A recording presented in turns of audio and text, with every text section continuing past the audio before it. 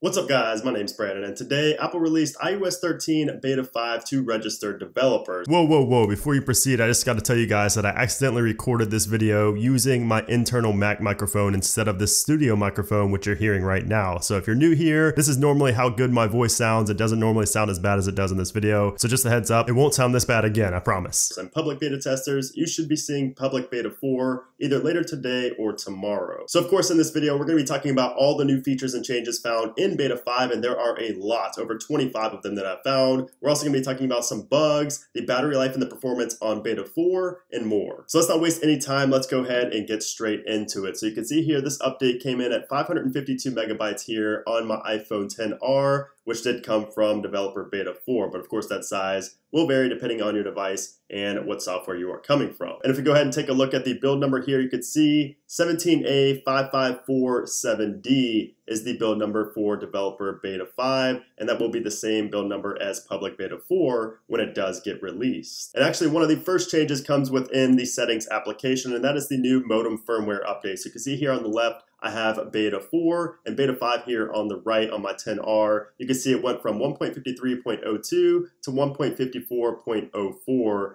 down there at the bottom. So that should solve any kind of LTE issues you may have been having in previous betas. Those always do tend to actually help with connectivity and any kind of drop calls or any kind of issues you're having in general with LTE. So one of the biggest changes here in beta 5 is actually within the volume indicator. So not only is it a little bit smaller and a little bit more sleek, as you can see here on the right hand side, that's beta 5, this is beta 4. You may have to see it a couple times to actually see the difference here, but it is a little bit more sleek, a little bit more slim of a profile, and also there are now 34 different levels of volume rather than 16. So when you press up and down on the volume, you'll see you'll have a lot more to work with in beta 5 now of iOS 13. You can have a lot more, it can be a little bit more precise with your volume in beta 5 compared to beta 4. Pretty much every other previous version of iOS only had 16 different levels of volume, but now that's pretty much doubled here with iOS 13 beta 5. So very interesting change there. I also noticed how you can actually go up and down in the volume a lot quicker than you could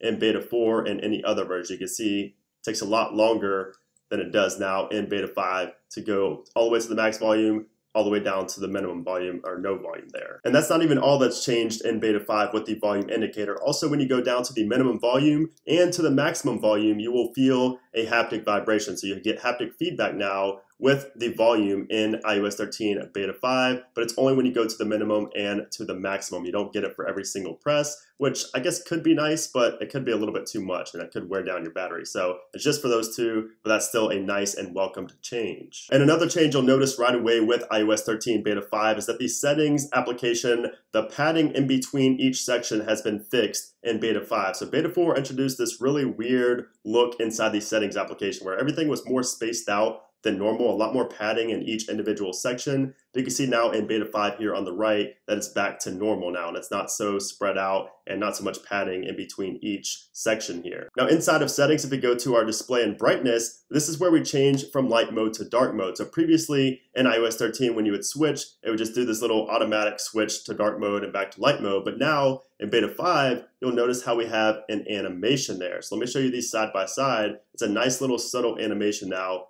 in beta 5 when we go from light mode to dark mode and vice versa. So now inside of the music application, when you 3D touch on a song, you will notice a lot of differences here. First of all, you can see that the 3D touch menu, and this isn't just in music, this is throughout iOS now. The share menu or the share sheet now has new icons on the right hand side, and you can see that they are actually black instead of red like they were in previous versions of iOS 13. You can also see that they are sectioned off, so we have copy at the top and then view album. You can see it's kind of sectioned off everywhere, whereas in previous versions of iOS 13, everything was just bunched together. So it's a lot easier to kind of navigate around in iOS 13 beta 5, and you also have a new button down there called Edit Actions instead of just Manage like it was in iOS 13 beta 4. So definitely a nice change, and this is going to make things a lot easier in the share sheet in iOS 13. Also in the music application, when lyrics aren't available for a song, the lyrics button is grayed out as it should be down in the bottom left-hand corner, whereas in beta 4, you can see it shows there, but when you click on it, it just says no lyrics available. So it's kind of misleading, and it always led me to believe that there were lyrics available for pretty much every song, but that is not the case. And now with iOS 13 beta 5, it makes that more clear. Another welcome change inside of the music application is that the time markers no longer disappear when you're playing a song. So you can see here on the left-hand side in iOS 13 beta 4, the time would just disappear as you played the song, but if you scrubbed, it would show it up again, but then it would just disappear after a few seconds. But in iOS 13 beta 5, it remains there all the time, which I like a lot better, and I'm pretty sure most people prefer the new way here in beta 5. I also noticed that the music app in general is a lot more stable than it was on beta 4. So this is beta 4 right here, and I'm going to show you guys what happens when you switch a song or when you change around the order of these songs in the up next. Pay attention to the cover art of the song that I'm moving.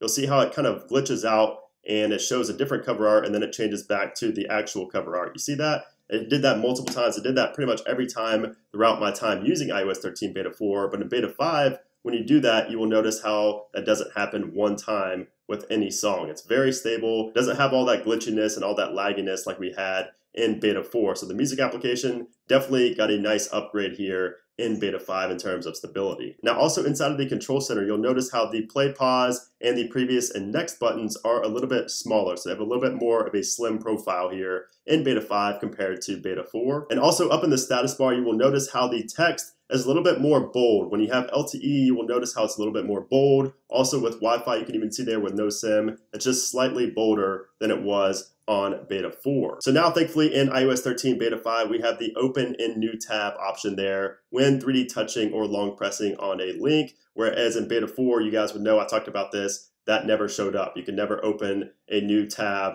by clicking on that link, which is really annoying, and a lot of people hated that. It was clearly a bug, but that has been fixed here in beta 5. Now if we go to our settings in Wi-Fi, you will notice how the check has been redesigned. So you can see there it's a slightly new design on the check mark next to my network there. It's not just in the Wi-Fi settings, but it is changed throughout iOS. It's a little bit more, I guess, modern looking. Looks a little bit better to me. It's a little bit bigger, but it looks better to me. Now, setting the iPhones aside for a second, I want to show you guys a cool new feature found in iPadOS. So if we go to our display and brightness settings and then go down to the bottom, you'll notice how we have a new setting now for setting the app icon size. So you can now change it to more or bigger. So it's basically giving you the option to either have more applications on your home screen or to have less applications, but to make the icons bigger. And if we go ahead and click on bigger and go back to the home screen, you can see that's how our icons look. But if we went back to more, you can see it looks like that. So really good setting, you know, because not everybody likes having these small icons. I know that, especially older people who don't have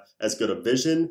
So that's definitely a nice feature added here in beta 5 to iPadOS. All right, going back to the iPhones, if we go to the wallpapers right here, you will notice how the wallpapers are now rounded instead of squared off like you can see there. So screenshots in general are now rounded off. The corners are rounded off rather than just squared off like they were in previous versions of iOS 13. And also when you go to set a wallpaper and do set as both, you will notice how it changes automatically in iOS 13 beta 5, whereas there's a slight delay in beta 4. And thanks to Michael Billig for pointing that out over on Reddit. So now in the health application, you will notice how we have browse instead of search in beta 5. So in beta 4 we had search, in beta 5 we have browse. It takes you to the same location, but it's just been renamed. And also if you go to hearing right here and go down, you will see that the articles have new pictures now. So they say the same thing, but there's a little bit more information down there, and they also have new pictures for understanding hearing loss and why hearing health matters. Now if we go into the shortcuts application, you'll notice that the automations tab has disappeared in beta 5. So it was there in beta 4, not here in beta 5. That has been confirmed to be coming back, but it is just temporarily disabled in beta 5. So now that the YouTube application has been updated, we no longer have the issue with playing videos from playlists. So if you go ahead and load up a video from a playlist, you'll see that all the information in the comments are there, whereas in previous versions, it would just be blank down there, and you wouldn't even be able to see the video that's playing. It would just be a still of the thumbnail for that video. So I can also confirm that this has been fixed here in beta 4 as well, so it has nothing to do with beta 5, but it has everything to do with YouTube's updates. Now another fix is inside of the screenshot. So when we go ahead and take a screenshot and go to the screenshot, you will see down in the bottom right, the plus icon is grayed out.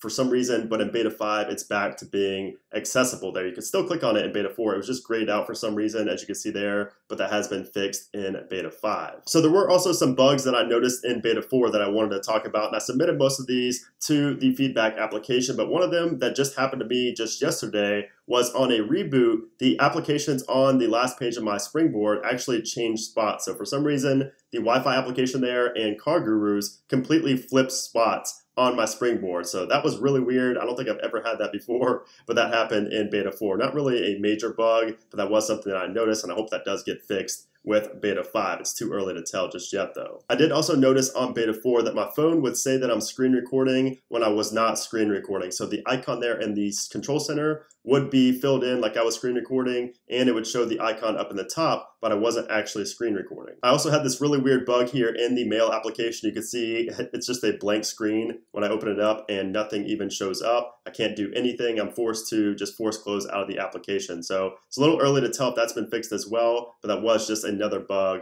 that I noticed in beta 4. And there were also multiple other bugs, but I will not be showing you guys those until I test them out on beta 5 to see if they're fixed or not. So now let's talk about the performance in iOS 13 beta 5. So obviously I've only been using this for a short amount of time, but it feels extremely fluid. The music application is fixed. Apps just feel a lot more fluid than they did before, but I'm guessing there's not really a huge difference in performance going from beta 4 to beta 5, but I did notice a major difference in, like I said, the music application specifically. Now with that being said, I still do wish that the share sheet just popped up quicker. Sometimes it's a little laggy, not necessarily in the music application, but just throughout iOS, especially in like Safari and applications like that. I would notice that the share sheet just doesn't pop up as quick as I would like it to. So that's something that I would hope that Apple does fix for the final version of iOS 13. There's just a lot of small things that I wish would be fixed, like adding music to playlists and things like that. It's a little bit slow. I also did notice that the my iPhone XS Max would crash sometimes when I would be multitasking. So basically when I would just be swiping my finger down on the bottom,